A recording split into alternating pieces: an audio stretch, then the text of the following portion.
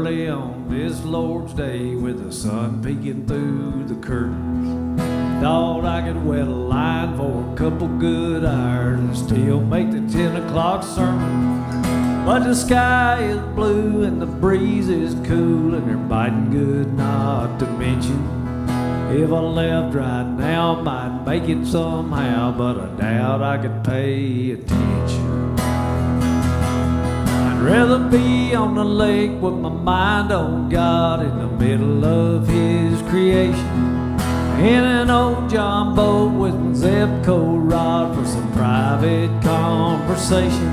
There might be a few people talking bad about me when they see that I am missing, but I'd rather be on the lake with my mind on God and in church with my mind on fishing.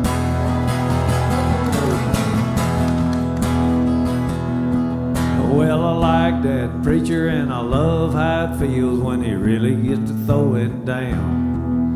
But I tend to do my talking with a man upstairs when there's nobody else around. If I was there right now, I'd be thinking about which lure I was gonna cast. And he don't need another fool sitting in that pew daydreaming about a largemouth bass. I'd rather be on the lake with my mind on God in the middle of His creation, in an old John boat with my Zebco rod for some private conversation. There might be a few people talking bad about me when they see that I am missing, but I'd rather be on the lake with my mind on God and in church with my mind on fishing.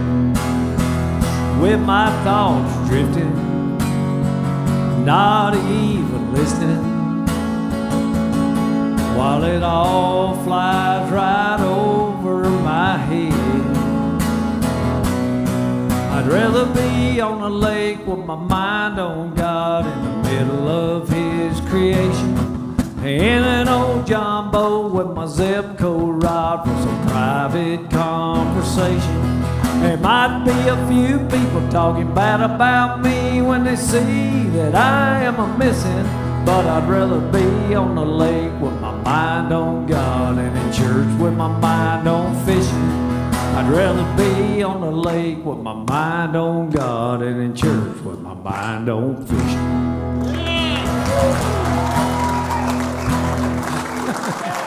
Ooh, that's got a lot of words in it.